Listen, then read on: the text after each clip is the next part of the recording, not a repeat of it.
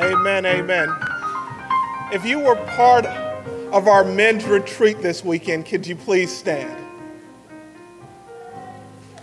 Amen.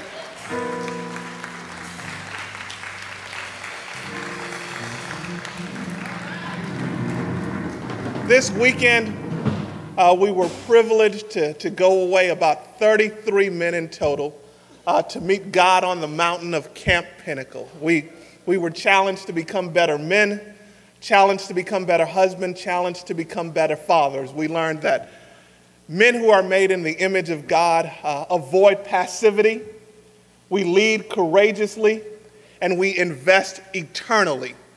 And we were led throughout this whole weekend by just a wonderful man of God who God used powerfully to invest in the lives of the men at Central, Erik Cummings. I've known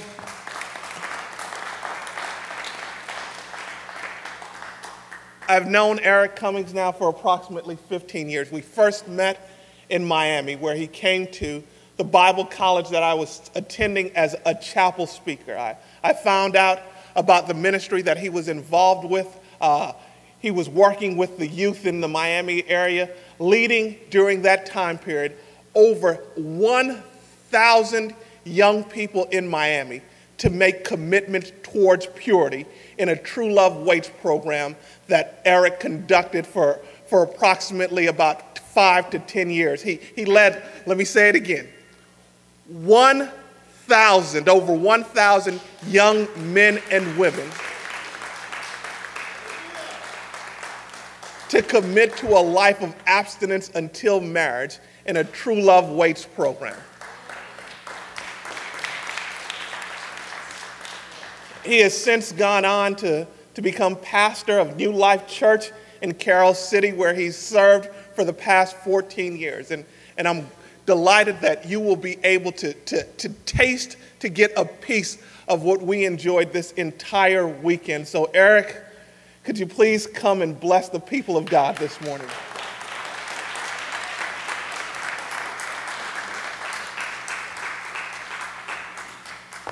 Good morning.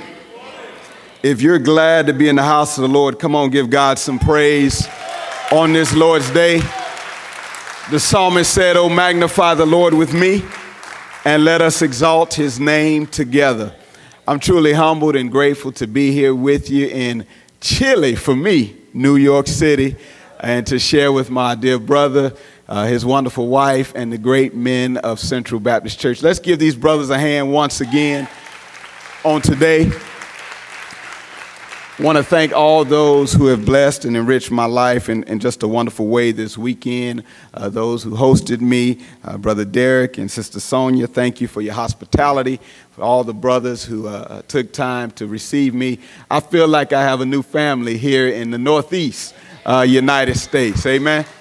Amen. Amen. So we give God glory and honor. I bring you greetings from the New Life Church in Miami, Florida. Grateful to be here with you. And for just a few moments on this wonderful, wonderful day, I want to share with you briefly from the Word of God in Ephesians chapter 5. Ephesians chapter 5. Ephesians chapter 5. Amen. And we're going to begin at verse number 15. When you find it, if you're able, please stand with us as we read God's Word together. Ephesians 5, beginning at verse number 15. Amen. Amen. I'm reading with you on this morning from the English Standard Version of the Bible. Please follow with the translation you have before you. Again, it reads, verse 15, you find words similar to these. "Look carefully then how you walk, not as unwise, but as wise, making the best use of the time because the days are evil. Therefore, do not be foolish, but understand what the will of the Lord is. And do not get drunk with wine, for that is debauchery, but be filled with the Spirit, addressing one another in psalms and hymns and spiritual songs, singing and making melody to the Lord with your heart, giving thanks always and for everything to God the Father, in the name of our Lord Jesus Christ, submitting to one another out of reverence for Christ.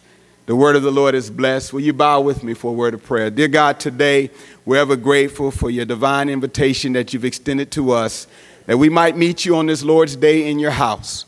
It's our prayer, God, as we come to worship you, O Father, to lift your name on high so that you would be glorified on this day. God, we acknowledge our unworthiness for this hour, but God, we thank you for looking beyond our faults and seeing our many needs. We pray, oh God, now that you would arrest our wandering thoughts, remove any preoccupation or potential hindrance, but grant us, oh God, at this moment a divine appointment in your presence. Oh God, move upon every heart, every mind, and every soul. Have your way now in this place. I thank you, Lord, for this privilege to stand once again and proclaim the life-changing message of my Lord and Savior, Jesus Christ. As I do so now, God, I pray that you would forgive my failings, my inadequacies, and my neglects. Fill me today, oh God, with your precious Holy Spirit, and use me now, Lord, as a channel of your healing grace.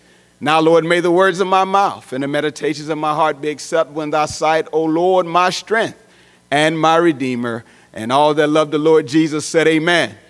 Amen. Amen. Amen. You may be seated in his presence. For just a few moments, I want to label this message today, Let the Spirit Move. Let the Spirit move. Reading for you again, verse number 18, in particular, the B section of that verse. It simply says, and do not get drunk with wine, for that is debauchery, but be filled with the Spirit. Often the question is asked, what does it mean to be filled with the Spirit? Various denominations have various announcements as to what it means to be filled with the Spirit. But as I stand before you today, from my study and from my conviction, I'm led to think that being filled with the Spirit means basically having great joy in the Lord. Scripture tells us in Nehemiah 8 and 10 that the joy of the Lord is our strength.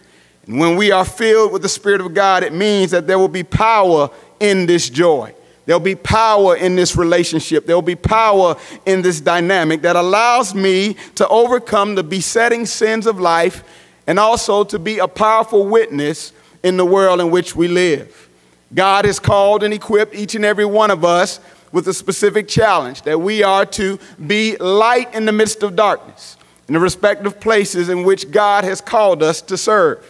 But I learned a long time ago we can never do God's work without God's power.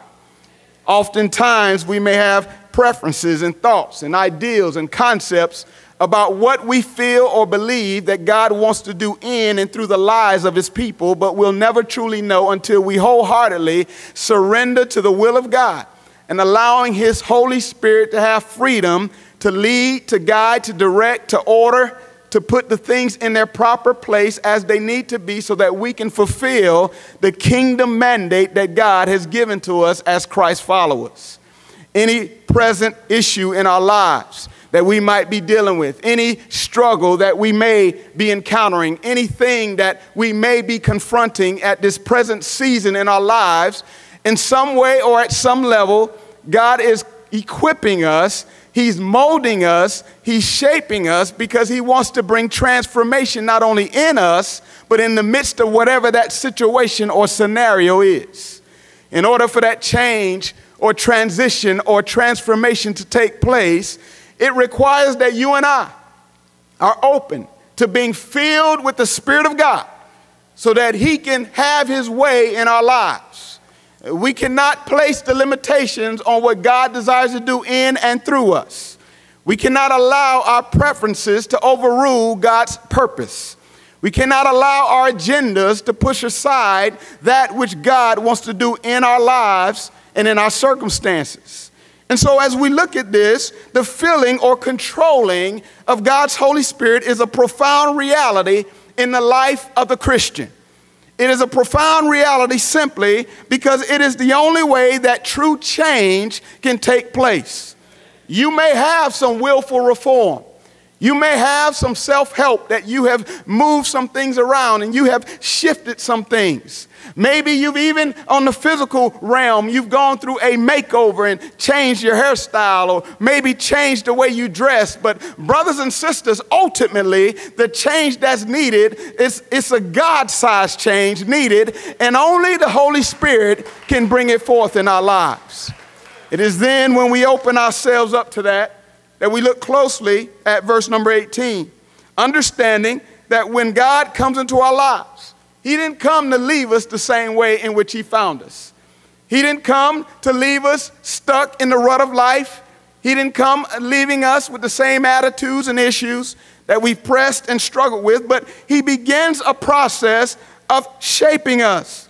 How can we allow, or why should we allow the Spirit to move and bring change to our lives? The first thing I want you to understand today, the reason why we should let the Spirit move. First and foremost, our problem and the problems of our world are spiritual problems. We must understand the nature of the battle in which we fight.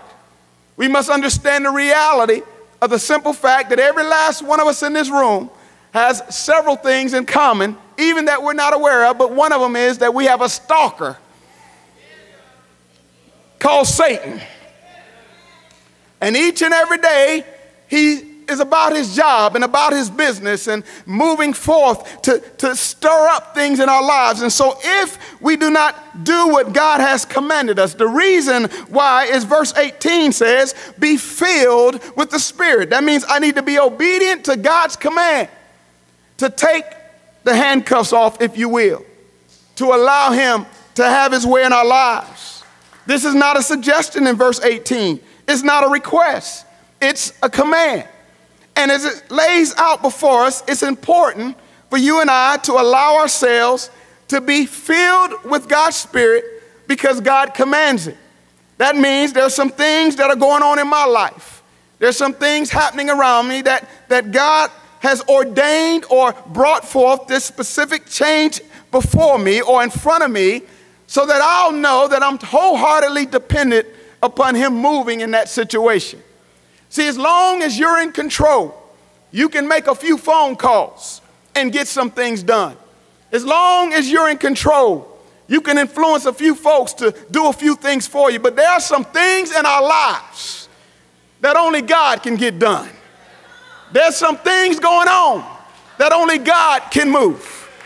And so when I get in the posture of obedience and surrender to his command to allow the Holy Spirit to move in my life, great things can take place. But here's the concept I want you to understand. It is a process, or the context of that verse is to be continually filled with the Spirit. It means it is a process. It is not an option for us, but it is mandated here in Scripture. That is the idea that it is a continuous process. That every day when our feet hits the floor, that we open ourselves so that God can have his way in and through us. That the Spirit can move us. That God can give us divine appointments. That God can begin to say, listen, I want to use you even though you're going through what you're going through. I often challenge individuals that when you're going through rough moments in your life, it is a beautiful thing to go and help somebody else. It is a beautiful thing to let God use you in the midst of your infirmity, to use you in the midst of your challenge, so that you can be a blessing to somebody else. Because when you look back, you'll recognize it wasn't you, but it was God moving in you, that you didn't magnify your issue, but you allow God to use you through it. As we look here, there's something that we need to understand. This command is addressed to every believer. As you read the entire 5th chapter, we know we talk about husbands and wives and children and parents, eventually in chapter 6, employers, employees, but all of these things is addressed to every believer. The reason we must be filled with the Spirit is that it is the Spirit of God that we need to control us moment by moment, minute by minute, day by day, hour by hour, week by week. Because it is only by God's grace that we're able to move forward, because with every privilege comes a responsibility. And so our obligation is that as believers, we have tremendous responsibilities that we must fulfill. But there are things on my plate and things on your plate and things on others' plates that every time we look at them, it's like those old days when grandma would fix dinner and you would say, Grandma, I don't want to eat the green beans. if you could take that away from me, I don't want to eat the green beans because it doesn't taste good. But grandma would tell you, go sit back down and eat the green beans because it'll make you stronger. It'll do something beneficial in the long run. There are times we take our plates to God and say, God, must I go through this? Must I be the one to be used in this situation? And you say, Lord, can I not have to deal with it? And he reminds us, won't you let the Spirit have his way? If I'm obedient, if I fulfill the obligation, then I look at it as an obligation for my life of worship. As a worshiper of God, I got to obey and say, Lord, have your way. To be alive with joy and the reality of Christ moving in my life. This is the overflow of the Spirit-filled life. John 4:24 say the true worshipers worship in what? Spirit and in truth. But allow God's Spirit to move. We have obligations in our marriage life. We have obligations in our home life. We have our obligations in our church life. And so we must submit to what God wants to do. On the job, things are asked of us every day. But we should move forward and say, Lord, may I complete what's asked of me to your glory and to your honor. Lord, when things pop up in the midst of my home life, God, find a way in the midst of a very difficult situation to use me to bring glory and honor to you. When there's chaos in our culture, God, help me to stand for you so that you will be glorified and change can come to our communities and our regions. There's a reason we must allow the Spirit to move, because in that there are some opportunities. Look with me at verse 16. In verse 16, we see it says, making the best use of the time because the days are evil. This is God's reminder that we are to use our time and use our opportunities wisely. Use our time and our opportunities wisely because God provides what I like to say are golden opportunities. We don't want them to slip through our fingers because the Spirit is not in control. We're praying for the community. We're praying for a loved one. We want them to come to Christ, but then when God sets the table, we're not led by the Spirit and it slips right through the cracks. But when we avail ourselves to allow the Spirit to move, God opens our eyes. If you literally want to say, removes the scales from our eyes so that we can see the needs of people as God sees the needs of people. And the more I see what God shows to me, he moves me further from preference, and he requires for me to embrace purpose. But in order to fulfill God's purpose, I cannot do it in my college education. I can't even do it in my seminary education. I cannot do it with my civic responsibility. I cannot do it with any other earthly knowledge I have gathered, because there are some things that we need the wisdom of God and his Spirit to move in and through us, that we will move forth with what God desires to bring forth in our lives, so that we can see not just marginal change, but we can see true transformation, not only in our communities, but why don't we let God have his way in our churches while we're at it? Second thing I want you to see is the requirements of letting the Spirit move. Acts chapter 1 and verse 8 tells us that we are given the power of God to preach the gospel, that our opportunities are a reason to allow God to move freely. But with that, we see the reason, but now there are the requirements. What's one of the major requirements to let the Spirit move? It is easy to answer because it simply is in two words: total submission and surrender to Jesus Christ. Total and complete, sold out, giving up everything for the King of glory.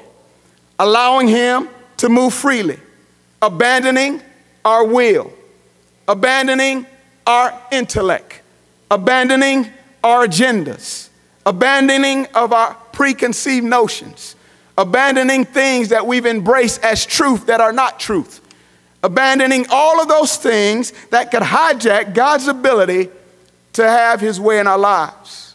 But in that submission and surrender, one of the great requirements to let the Spirit of God move, it is our time, it is our talents, it is our treasures, it is every part of our being wholeheartedly surrendered to the control of God. Now I'm here to tell you, there's an old saying, be careful what you pray for. Because we can gather and we can strategize. We can plan and we can approach. And we can endeavor to move forward with whatever God wants to ever do in our life. Let me just tell you something, brothers and sisters. When God begins to move, it doesn't always feel good. When God begins to move, it's not always comfortable. When God begins to move, he begins to stir some things up. And you'll find, listen, I don't want to let that go. It reminds me of an aunt I had some years ago. She was getting her house redone, and she said, I want everything out. Take everything out. Redo the whole house. And the people came in, and they started to move, and it seemed like every room they went in, they get ready to throw the dresser. No, I don't want you to throw the dresser out. They go into another room. They get ready to take something. No, I don't want you to throw the chair out. They get in the living room. And yes, I must admit it, she still had shag carpet. And they were pulling up the shag. No. Don't take the carpet out the house. Everything that she said she was ready to let go of, she didn't want to let go of it. Don't you know when the Spirit of God moves, there's some things that you don't want to let go of. And when God begins to move, you're sort of in that tug of war of between your preference and God's purpose, and you're pulling back and forth. But unless you surrender it, God can't really have his way in that situation. Every day of our lives, we understand that one of the key elements is that we must saturate ourselves and commit ourselves to the studying of God's word. The more we study God's word, the more he gives us insight into his heart, then we understand it is God's heart, it is our hands. That means God wants to use us, but even though he's using us, it's not about us. It's his heart. And so as we serve and as we move and as we do what God has called us to do, it is always important to make sure that we take our hands off and let God have his way. Because see, my heart is tainted. Scripture tells me my heart is jacked up. My heart has got some issues. My heart has some things that need to be addressed. And so when I'm trying to do God's work with my plan, and if I don't surrender and allow God's will to be done, then I'm not going to ever see God fully manifest himself and doing great and miraculous things in the lives of people. There are strongholds in the lives of the people in the community. There are strongholds in the lives of the people in our families. And so therefore, God chooses to use us to be a part of redeeming lost man back to his Father. So how do we do this? We do it by understanding that there's a parallel passage in Ephesians 5. It is Colossians 3. It simply says in Colossians 3:16, let the word of Christ dwell in us richly. When you study God's word, it's not just for you to be better at the Bible Brain Challenge. It is not for you just to be able to intimidate those around you who may not have such a firm grasp of Scripture. But it's for you to take that, open yourself out, and allow you to stand in God's presence and allow him to begin to see that word become active in your life. As his word becomes active in your life, a person who is full of some, substance that allows them to be, if you will, overcome or under the influence of said substance, then puts themselves in a position that they're always close to the source of whatever it is that they're under the influence of. But for you and I, if we want to be filled with the Spirit, we must put ourselves in close proximity to the Word of God.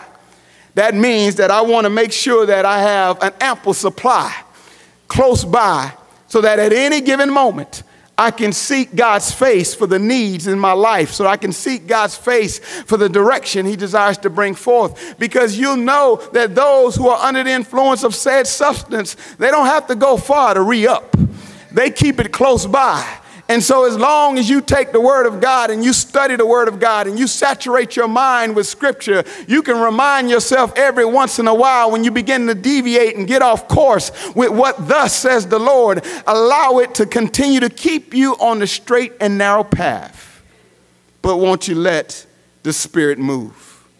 Not only do we see the reason why we need to let the Spirit move, Not only do we see these requirements, but what about the results of what happens when the Spirit moves? There are some powerful results that can happen when God's Spirit moves. Let me just remind you in verse number 19. If you look there, it simply says, addressing one another in psalms and hymns and spiritual songs, singing and making melody to the Lord with your heart. Speaking, how we talk to one another, how we share with one another, how we build up and edify one another. The words that come out of our mouths should always strive to build up men and women, to build up and strengthen that which we want to accomplish for the glory of God. And as we begin to do all of those things, verse 19 talks about singing, expressing that God-given joy that's in your heart because you know that you have surrendered your life to Jesus Christ. You surrendered yourself wholeheartedly to the will of God. And when God can have his way, great things can happen in the lives of his people. When God can have his way. Verse 20, he talks a little bit about sacrificing. And when we sacrifice, we need to understand that we need to sacrificially give of ourselves, sacrificially surrender our program, our preference, so that God's purpose is always fulfilled in our lives and in our midst.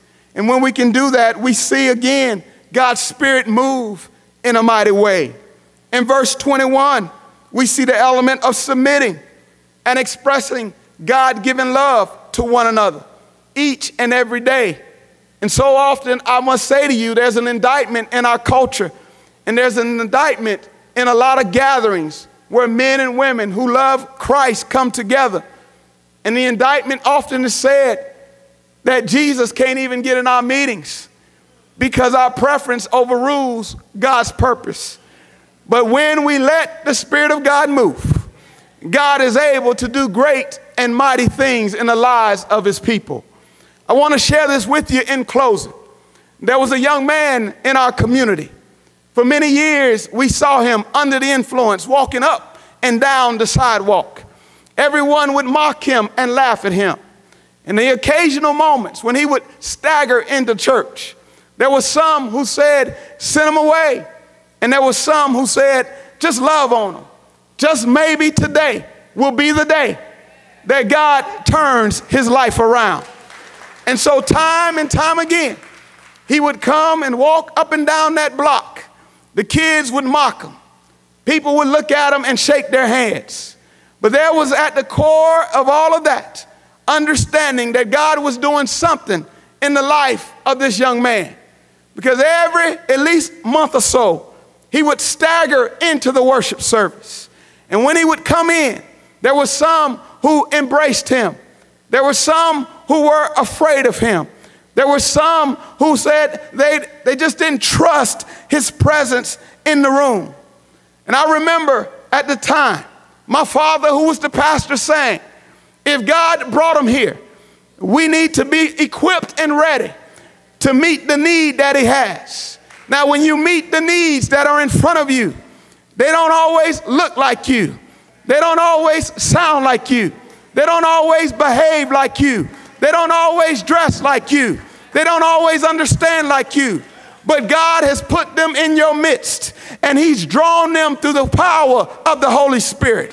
One Sunday morning, when the word was going forth, this young man rose from his seat at the time of invitation and surrendered his life to Jesus Christ. That was the genesis of a mighty move of God. Today, that man doesn't walk up and down 173rd Drive talking to himself any longer. Today, he has a wife. Today, he has 2 kids. Today, he's a member of God's church. Today, he's a tax-paying citizen. Today, he has a job. Because when the Spirit of God moves in the midst of God's people, great and miraculous things happen in the lives of God's people. I wonder if Central Baptist doesn't mind letting the Spirit move in and through your lives. Let the Spirit move. Let him have his way. One of the things about when the Spirit moves, it brings all of us to a place of change. We live in a changing culture. We live in a chaotic culture. But God has provided for us to be calm in the midst of a chaotic culture. How can we be calm when we know that God is in control, that we're living for him, we're walking with him, and we're allowing him to lead us in the way he would have us to go? So God gives that calmness. But for you and I, as we sit here today, we want to make sure we let God have his way. And so whatever you're at the doorstep of, maybe it's the most difficult trial you've ever endured. Maybe it's the tremendous challenge you've ever faced. Maybe it's a situation that you've been wrestling with over a period of time. But let me encourage you today. And I heard it said this way, and I don't remember who said it, but I heard it said this way, that you'll never change until the pain to remain the same is greater than the pain to make that change. And so when you allow God to have his way in your life, you need to know there are going to be some tough days. There are going to be some difficult moments. But when you face it in the power and authority of who our Lord and Savior Jesus Christ is, you open yourself up to allow God to mold you and shape you, not for your personal glory, not for anybody to look at you and say, look how good you're doing, but for them to look at you and say, I know no one but God can do what they've done in the life of that individual. And so today, the change we all need is to every day strive to totally submit and surrender every part of who we are to a loving Heavenly Father so that God can have his way in our lives and have his way in our midst. I'm going to ask you today to consider what God is saying to you with every head bowed and every eye closed. I want you to take this moment today and ask yourself, am I placing limitations on God? If I put God in a box, if I put God in a box in my personal life, have I put God in a box in my business life? Have I put God in a box in my service to him, in my church life? And if that's the case, I want to challenge you today to surrender all and submit all to him. Maybe you're here today and at times you struggle moving past some of the things that are happening in your life. But I want you to know the first level of surrender is to wholeheartedly, the first requirement to letting the Spirit move is to surrender your life to Jesus Christ. The Bible tells us in Romans 3:23, for all have sinned and fallen short of the glory of God. It goes on to say in 1 John 1:9, if we confess our sins, he's faithful, he's just to forgive us of our sins and cleanse us of all unrighteousness. In Romans 10:13, he says, if you call upon the name of the Lord, you will be saved.